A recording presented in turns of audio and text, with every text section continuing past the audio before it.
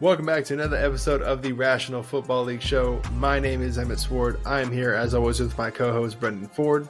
What's up, y'all?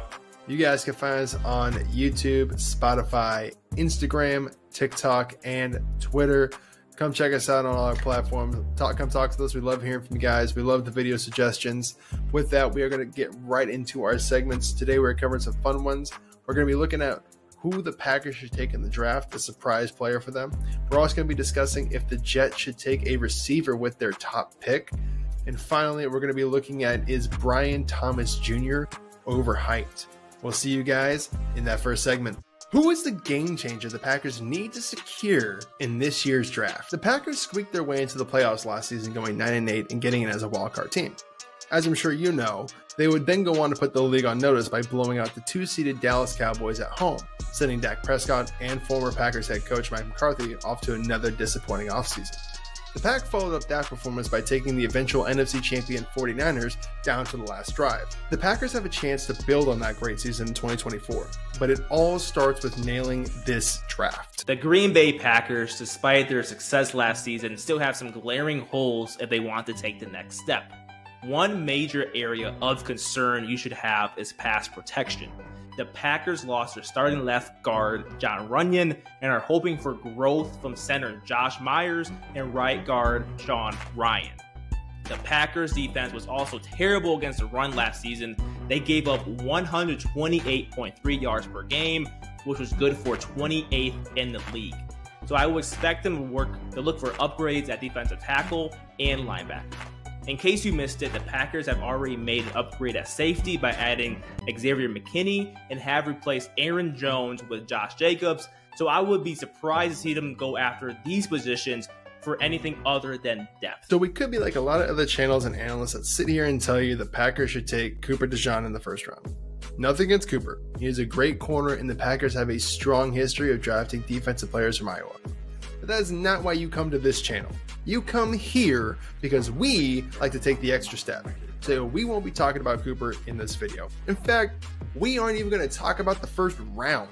You are a great fan and you probably already have looked up every name that's been linked to the Packers at 25.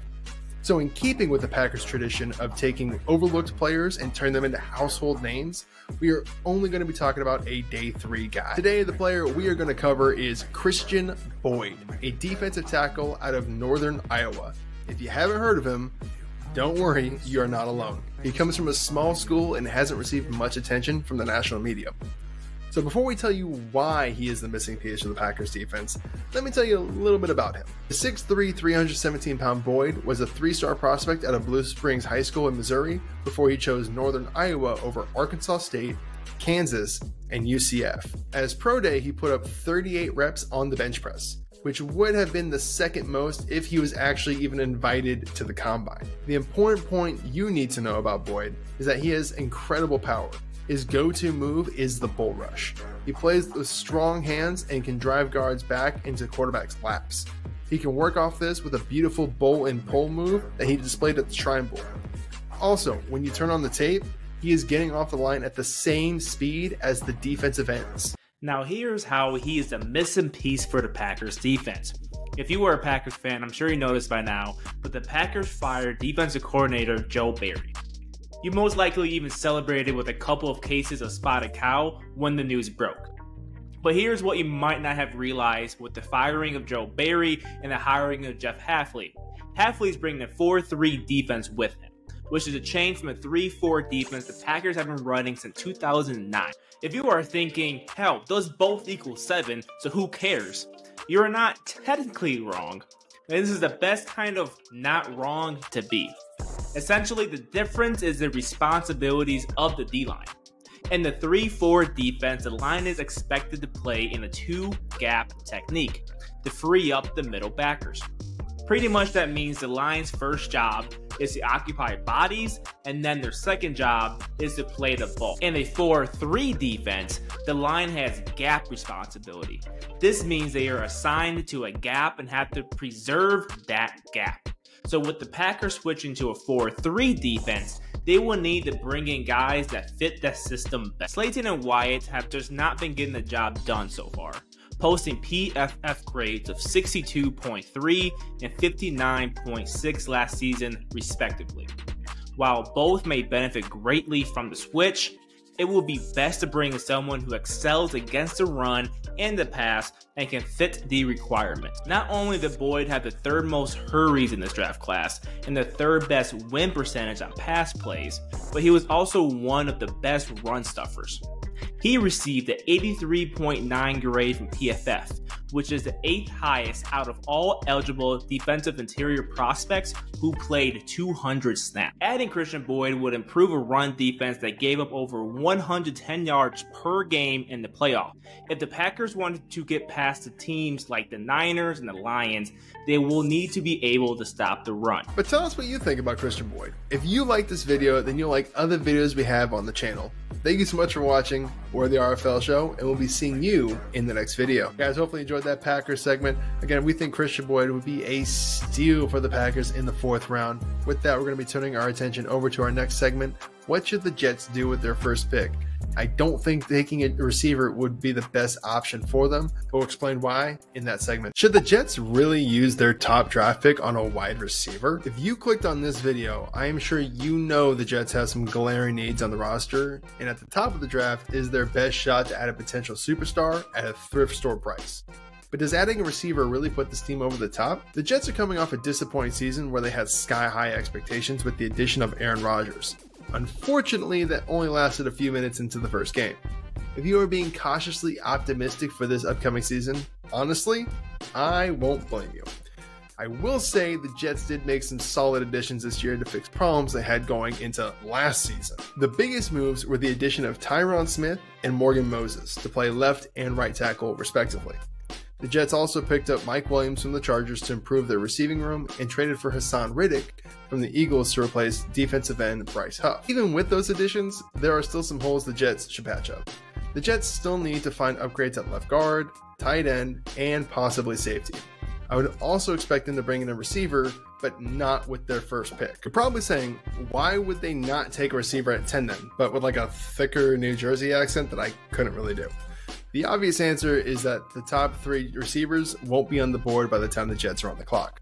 There are too many teams in the top 9 that need a receiver, and the only way any of them fall to 10 is in a PFF draft simulator with all the settings turned down. Also, this is an extremely deep receiver class.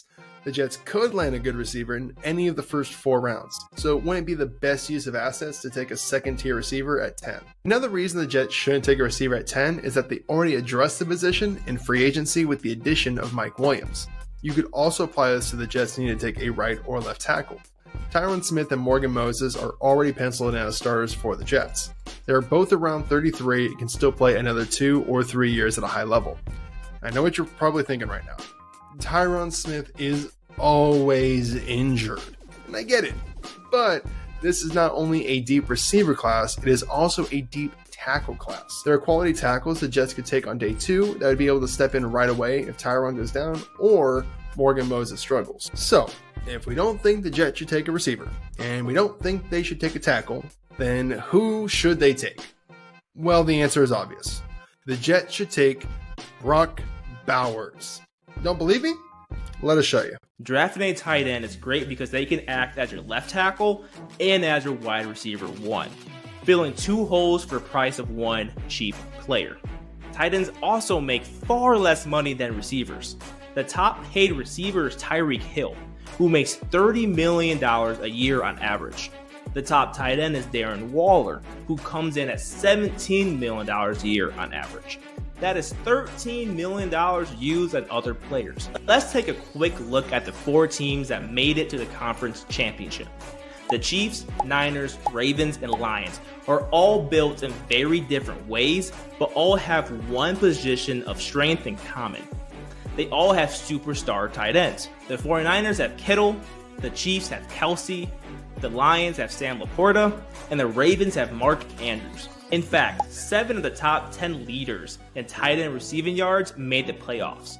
and 2 of the 3 that didn't were in the playoff race until the last few weeks. But could an argument be made to take a receiver at 10 if one of the big 3 fall? Of course you could.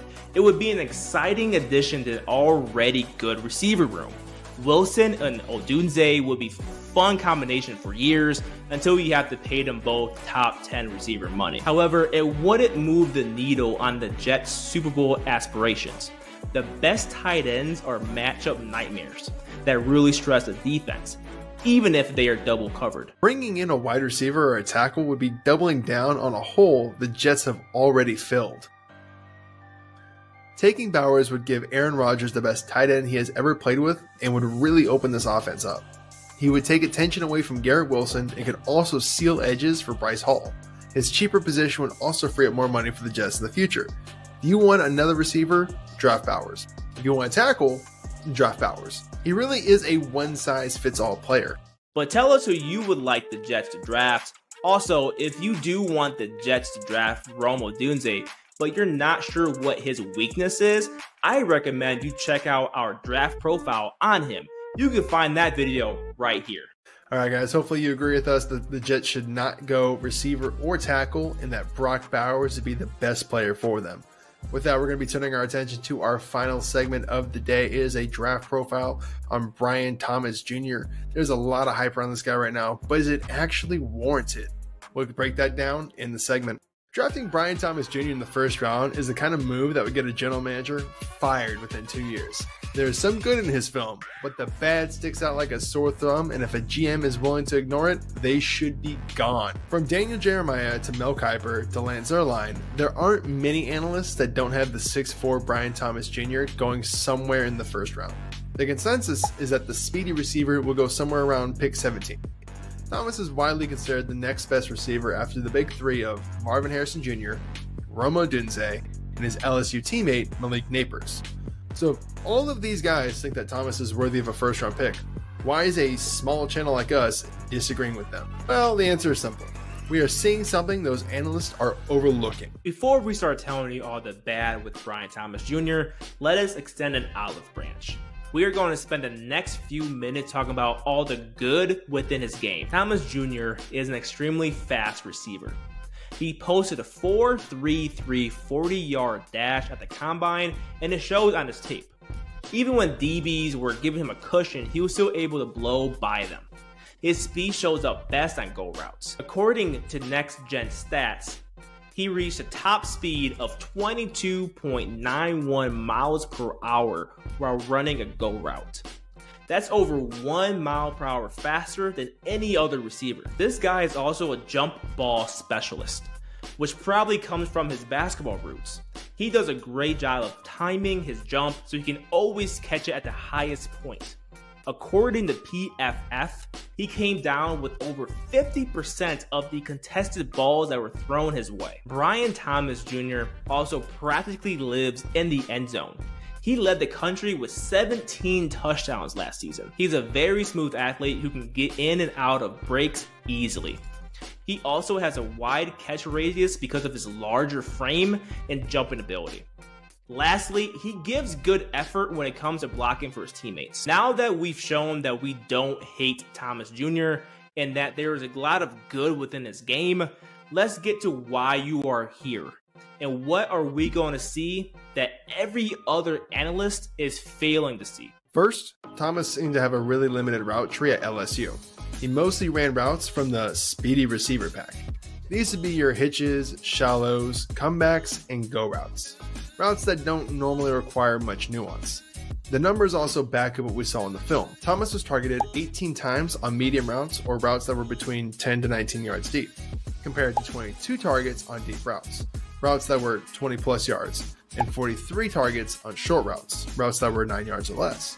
For comparison, Malik Nabers, a receiver in the same offense, had 34 medium targets, 29 deep targets, and 53 short targets. The fact that Thomas's medium routes are his least targeted depth backs up our claim that he was mostly asked to run simple short routes or deep routes, which require less getting in and out of breaks. But that wasn't the biggest factor that is making us disagree with the other analysts. To put it bluntly, he was clearly taking plays off when he knew he wasn't getting the ball. I know how that sounds, and I don't expect players to go 100% on every play. I had been there before where the play is a runaway, so you just negotiate with the corner to take the play off. But there comes a point where your quarterback is scrambling and you're just standing there, not trying to work your way open or anything like that. Or on go routes where you can see he is clearly not running full speed. I get that you can use tempo to throw off a corner, but this play right here, he is just jogging. While this can be something that can be corrected, it shouldn't even be an issue in a guy that you are considering taking with a first-round pick. Overall, to us, it would be a bad decision to take Brian Thomas Jr. in the first round. He has a lot of physical talent and potential, but his limited route tree and not giving great effort on every play should give any good GM a pause. To us, he would be a great pickup in the second round and would excel at a place with an established number one receiver. He does have the potential to be a top receiver on a team, but there is little guarantee that he will ever actually get there. All right, guys, that does conclude our episode for the day. Hopefully you enjoyed our Packers segment, Jet segment, and Brian Thomas Jr. segment.